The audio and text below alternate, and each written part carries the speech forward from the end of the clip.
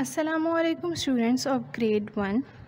As you know that in our previous class we discussed the land animal. Let's take a quick review of land animal. What are the land animals? Land animals are those which live on land.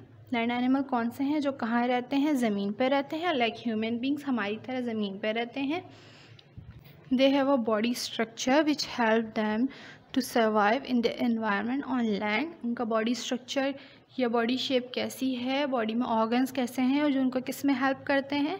Land में survive करने में help करते हैं. They have strong legs. उनके पास क्या है? Strong legs हैं.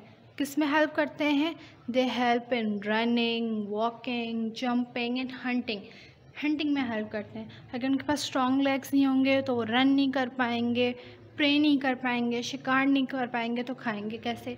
Second चीज़ उनके पास क्या है? दे हैव फर्स एंड हेयर्स. उनके पास हेयर्स हैं और फर हैं. उसको किस में हेल्प करते हैं? प्रोटेक्शन में हेल्प करते हैं. किस तरह की प्रोटेक्शन? उनके हेयर्स उनको हैवी सनलाइट से बचाते हैं. बहुत ज़्यादा सनलाइट, बहुत ज़्यादा सूरज की रोशनी हो तो उससे बचाते हैं. या बहुत ज़्यादा सर्दियों में उनको क्या रखते हैं? वार्म रखते हैं. ये तो हमने पढ़ लिया लैंड एनिमल के बारे में थोड़ा सा. अब डिस्कस करते हैं what are the water animals. Water animals are दूस विच लिव इन वाटर. वो एनिमल्स जो वाटर के अंदर रहते हैं वो कौन से एनिमल्स हैं? Water animals. So students, you know that all living thing need water, food and shelter to live. Her living thing या एनिमल को क्या चाहिए? फूड चाहिए, वाटर पानी चाहिए और रहने की जगह चाहिए ज़िंदा रहने के लिए. तो ये सारी चीज़ें उनको कहाँ मिलती हैं? वाटर एनिमल्स को वाटर के अंदर. वो ज़िंदा भी वाटर के अंदर रहते हैं, सांस भी वाटर के अंदर लेते हैं, खाना भी उनको वहीं से मिलता है. सब कुछ कहाँ से मिलता है उनको? वाटर में. तो वो कहाँ रहते हैं? वाटर के अंदर. वाटर एनिमल्स कौन से हैं? जो पानी के अंदर रहते हैं और वहीं पर सर्वाइव करते हैं. जैसा कि हमने पढ़ा था कि लैंड एनिमल्स की बॉडी स्ट्रक्चर कैसा है जो उनको किस में हेल्प करता है? लैंड में सर्वाइव करने में हेल्प करता है. बिल्कुल इसी तरह वाटर एनिमल्स की बॉडी का स्ट्रक्चर भी कैसा है जो उनको किस में हेल्प करेगा? उनको वाटर में सर्वाइव करने में हेल्प करेगा. The body structure are like this which help them to survive in water. They have fins in their body. Water animals की बॉडी पर क्या है? फिन्स है. फिन्स किस में हेल्प करते हैं? Fins help them to swim. Fins उनको किस में हेल्प करते हैं? उनको हेल्प करते हैं स्विमिंग में. वाटर में क्या करेंगे? वाटर में रहेंगे तो उनको कैसे रहना पड़ेगा? स्विम करके रहना पड़ेगा. तो किस में हेल्प करते हैं? फिन उनको हेल्प करते हैं स्विमिंग में. Then they have gills. आपको पता है लैंड एनिमल्स किस तरह सांस लेते हैं? They have lungs. उनके पास लंग्स हैं तो वो उससे लंग्स से सांस लेते हैं.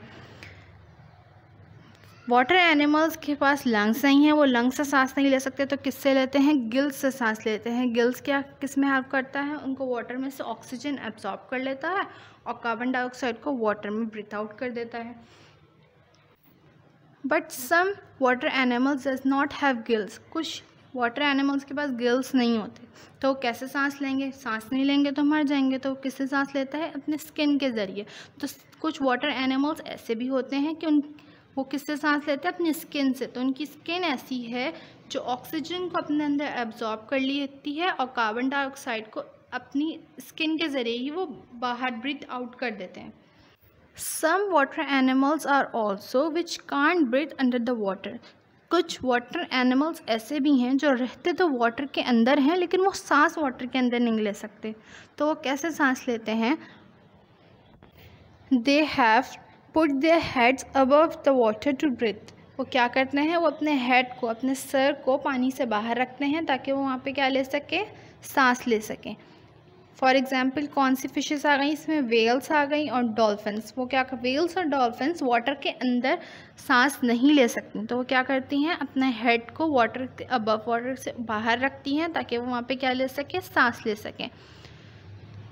वाटर एनिमल्स की एग्जाम्पल क्या है? फ़िशेस. फ़िशेस सबसे बड़ी एग्जाम्पल है वाटर एनिमल्स की, क्योंकि आपको पता है वाटर में सबसे ज़्यादा क्या पाई जाती है हमारे पास? फ़िशेस. सो स्टूडेंट्स, ये तो हमने डिस्कस कर लिया वाटर एनिमल्स के बारे में और पिछली वीडियो में डिस्कस किया था लैंड एनिमल्स के बारे में. अब एक ज़रूरी बात जो हमें पता होनी चाहिए वो ये कि कुछ एनिमल्स ऐसे भी होते हैं जो वाटर और लैंड दोनों में रहते हैं. कुछ एनिमल्स ऐसे भी हैं जो कुछ टाइम वाटर में रहते हैं, कुछ टाइम लैंड में रहते हैं। वो दोनों जगह सर्वाइव कर सकते हैं, वाटर में भी सांस ले लेते हैं और लैंड में भी सांस ले लेते हैं। कौन कौन से एनिमल्स हैं ये? फ्रॉग, टर्टल, टॉर्टॉइस, ये कुछ टाइम वाटर में रहते हैं और कुछ टाइम लैंड में रहते हैं। सो स्टूडेंट्स, अब आपने क्या करना है, अपने लैंड एनिमल को भी रीड करना है दोबारा से और वाटर एनिमल को भी रीड करना है।